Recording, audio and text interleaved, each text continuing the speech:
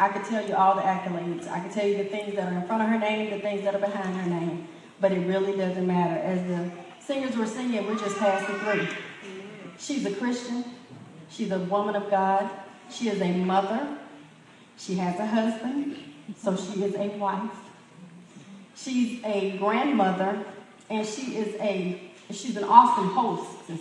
We went to her house, and I mean, the food was delicious. She's also the pastor of Living Word Church, and I think it's befitting with the Unity Parade theme that we have. Think about it. Unity, Living Word. She's the CEO of True Word Ministry. Living Word, the True Word. She's a pastor. She's a friend.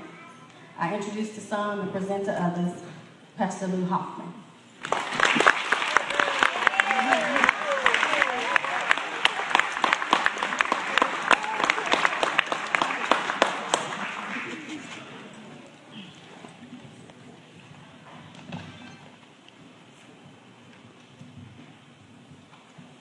Hello. Hello. It's a great day, isn't it? The sun is shining, the parade was beautiful, and I love a parade. How many of you love a parade? I want to thank all of our esteemed and honored guests here today for giving me the privilege to partake in this Unity Parade.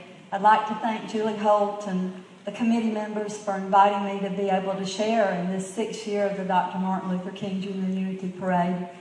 And I want to thank each one of you who are here, who participated in all the hard work that went on. It's just miraculous. And so give yourself a great big hand.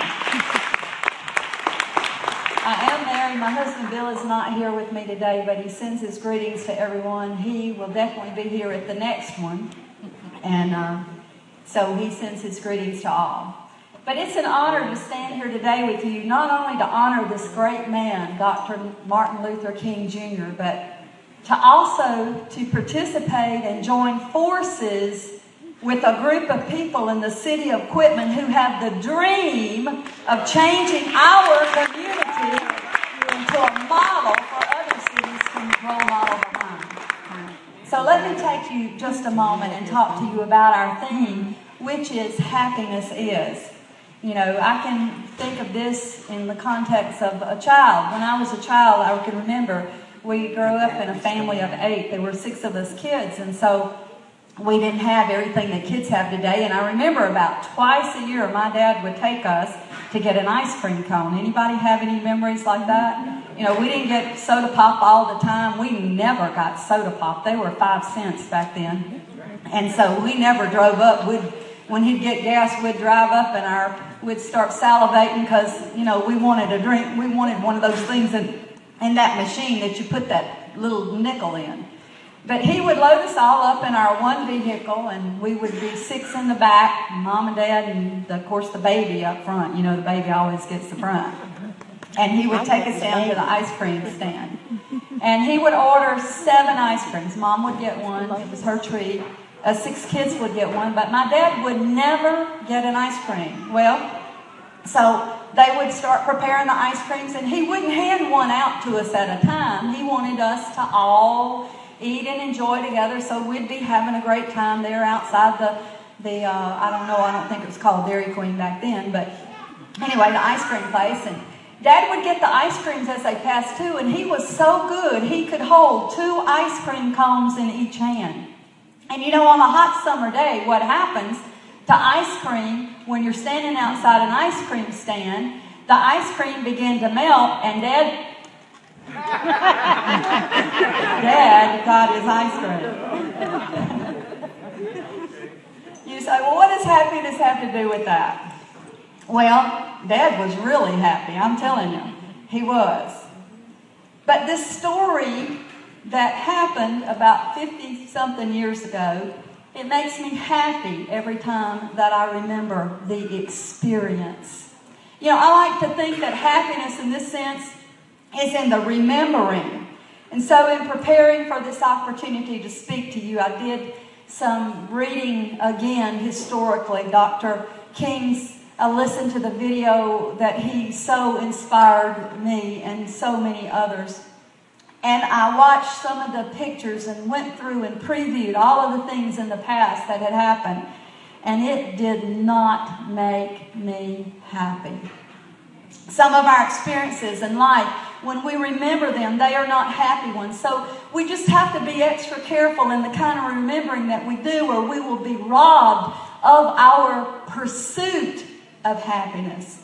The Bible talks a lot about this. He says, as a man or a woman or as a person thinks in their heart, and he was talking about the soul of man, the mind, the will, the emotions. He said, as you think in your heart, that is what you will become. So we want to be careful what we think on, because we want to think on the right things today. Because we've already seen enough of the results of the wrong kind of thinking, right? So in reading Dr. King's messages, I began to find myself getting happy. I discovered that what he believed in and what he taught about, life, liberty, and the pursuit of happiness for all mankind, was exactly the way I felt. Matter of fact, the more I began to read about this man, the happier that I began to be. And I began to hear myself as a preacher saying, amen, glory to God, preach, brother, and preach he did. He preached that love was the only way to invoke change. That made me happy. He preached that all men are created equal, and that made me happy. He preached that we must never be satisfied until change comes. That made me happy. He preached that love endures all things. That made me happy. And I believe that there are those of us who are here today as we remember this great man, and yes, even remember some of the very own things from our very own past. We could choose today to say, I'm happy because we have come a long way today. Now just go ahead and slap somebody next to you and slap them and say, I am happy because we have come a long way. You have come a long way.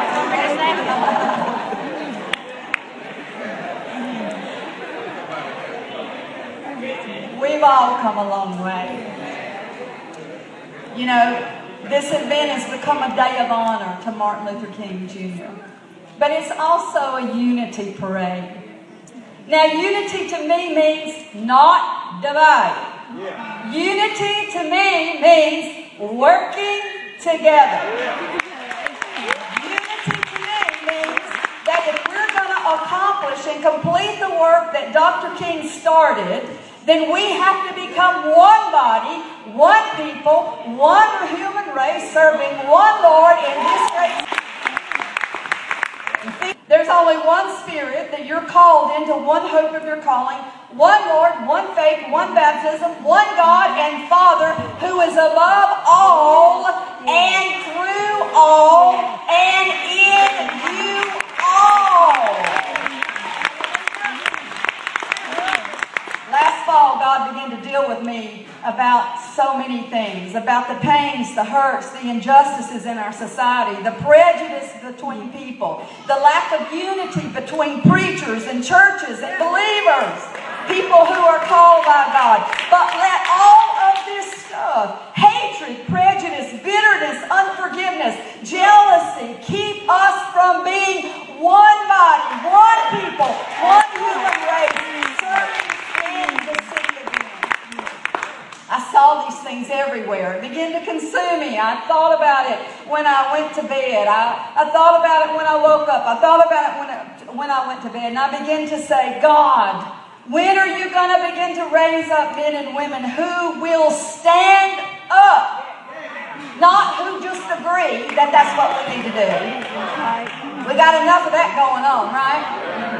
But people who will stand up for what they believe in and say publicly how they feel. Do you know what will make everybody in this room so happy? It will make you happy when we begin to stand up not only against racism, but prejudices, divisions among the churches, the preachers, the ignorance in our society, the violence, the drugs, abortion. Our little children have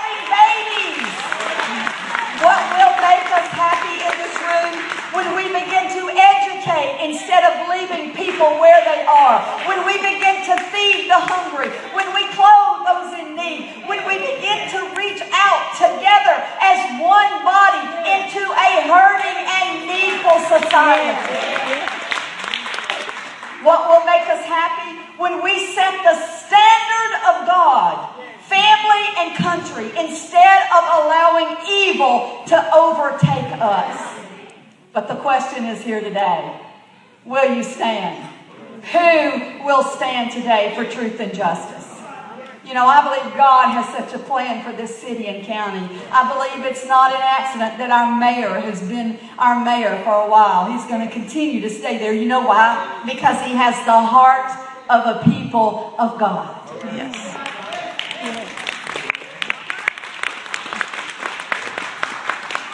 I want to ask you a question today.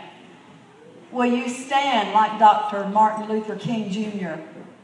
Will you stand up today for justice and unity? Would you stand with me for just a moment as we conclude? I don't know if they had this planned, but I believe today that we need to give honor to where honor is due. And I'd like for us to have just a moment of just silent prayer of acknowledgement for Dr. King. Could we do that? Grab arms with the person next to you. Matter of fact, not hands. I want you to go arm in arm, and I want you to link across this place today. Because if ever there is a picture of unity, just cross the aisles. You know why? Because we're going to become unified in this city. We're going to see all people come together with a mutual respect for each other. Jesus loved people more than anything.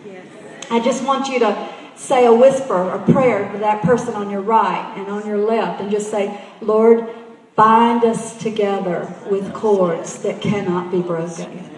Bind us together, Lord, with cords that cannot be broken.